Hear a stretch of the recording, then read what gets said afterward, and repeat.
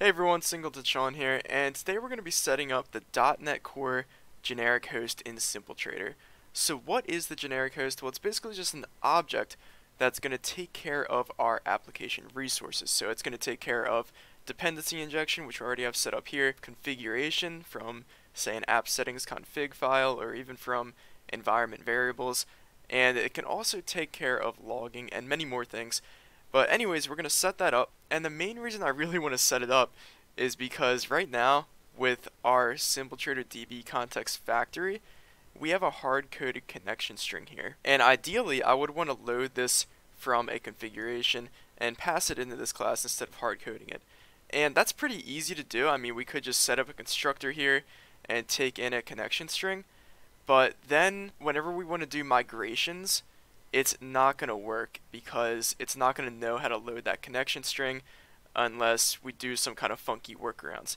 So instead, we can use a generic host, and it's going to know how to get that connection string from our config and apply those migrations. So that's the main goal here. Alright, so let's hop right in here, and the first thing we want to do is come to our project, and we're going to have to add some Nuget packages. So let's search for hosting, and we want to get the Microsoft extensions hosting. Let's get that. We'll just get the latest version, and that should be everything we need.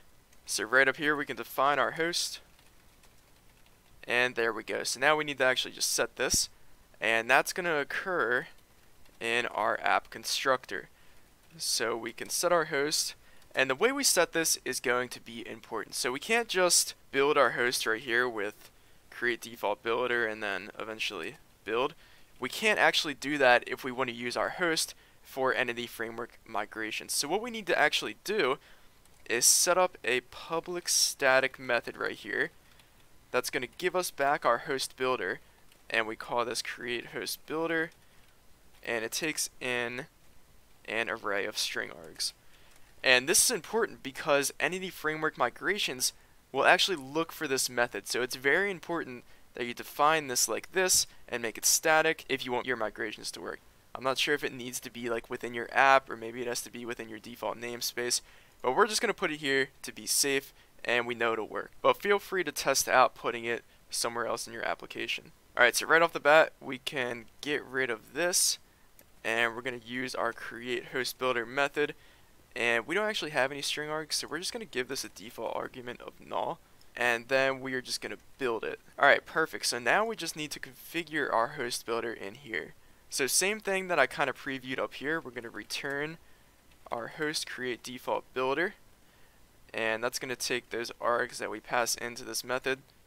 So let's configure services, and this will take a callback with our service collection, and let's open that up.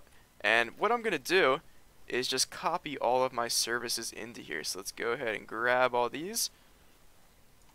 There we go. And plop that in there. So we are on our way to configuring this. Let me actually rename this to services. That's a little bit better. And let's get rid of this. We don't need that anymore. And here we go. We got our basic host set up, and we have it available in our app. So let's come down here to our on startup, and let's actually use the host. So we can get rid of this method, we don't have that anymore. And now we need to get our required main window from our service provider. We can use our host to do that. So we can take our host, get the services, and now we can get our main window. But before we do that, we need to actually start our host. And you can actually start this asynchronously. There's a start async, but we're just going to start it synchronously. This is a void method. I mean, I could make it async void and start async, but I feel comfortable starting it synchronously because it's just the startup method. And of course, for starting the host, we also need to stop it as well. So we can override an on exit for our app. So whenever we close out of the app, we are going to take our host and stop it. And there's not actually a synchronous stop, so we are going to have to make this an async void, which is okay. And once we stop, we need to dispose of our host as well, and we need to await this. So very simple, all we're doing is creating our host right here, and then we start it, get the services we need, and then when we close out of the application, we stop the host. So let's see this in action. Alright, so we start our host. I'll just continue this. And there we go. We get our main window from our services. So it looks like our host is working and we are configuring our services. But like I said, there's more you can do with the host. So another thing I want to do is configure app configuration. And this is where we can set up a configuration file. So let's just set up a callback here and we'll open that up and we can add a JSON file, and usually this is called app settings.json. And we need to actually create one of these. So let's go over here to our app. We already have an app config, but we're going to replace this with an app settings.json because I feel like app.config is kind of like the old way to do it. The new way to do it with .NET Core is with your app settings.json. Of course, there's nothing wrong with the app.config, but we're trying to be hip. So let's go ahead and add a new app settings.json here. So there we go.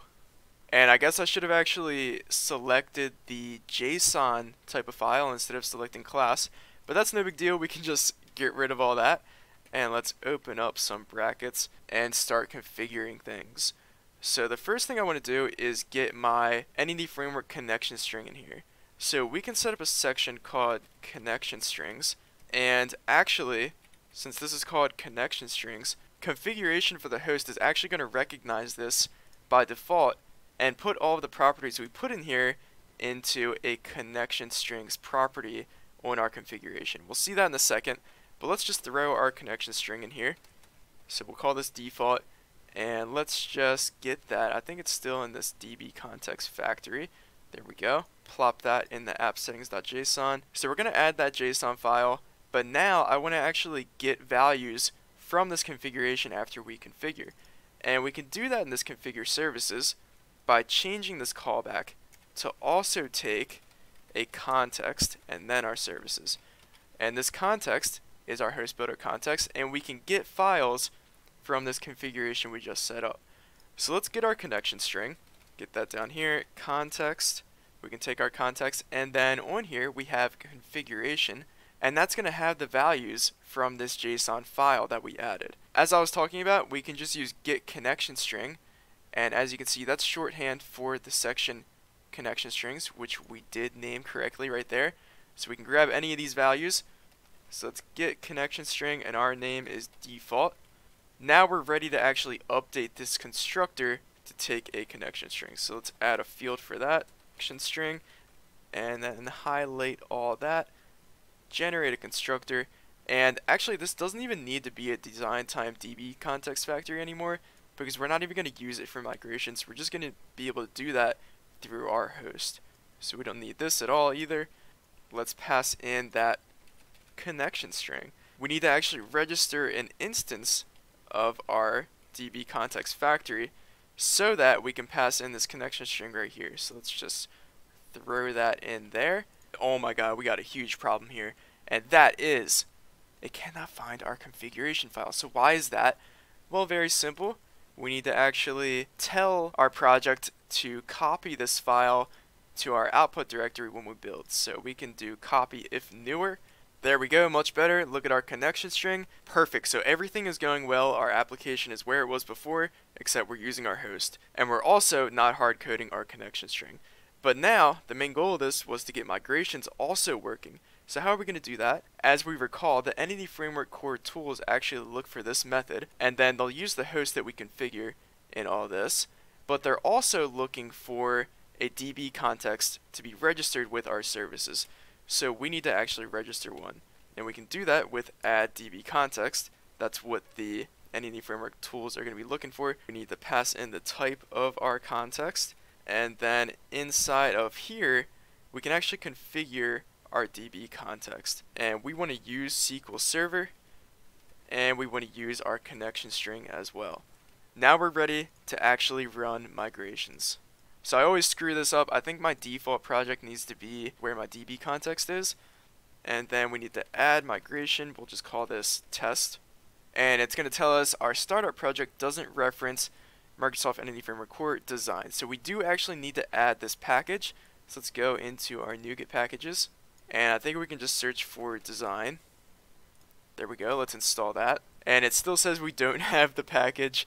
Maybe we need to build this or something. There we go, after building it worked, but whoa, we're getting an exception. How do you guys think that we solve this? Well, if I go into my Nuget Packages, I guess one thing we could try is just updating all of our packages. Maybe that'll work. I mean, sometimes stuff like this works, but I mean, we're kind of just taking a shot in the dark. Maybe it'll work. And oh my gosh, it worked. Who would have thought? So yeah, just update your packages. Everything should be good. And before I run these migrations, I'm actually just going to delete this one that we just did so we can do remove migration. So yeah, add migration works. Now let's try updating the database. And before I do that, I'm actually just going to delete my database. Obviously, don't delete your database if you have a lot of information in it and you're not comfortable with deleting it.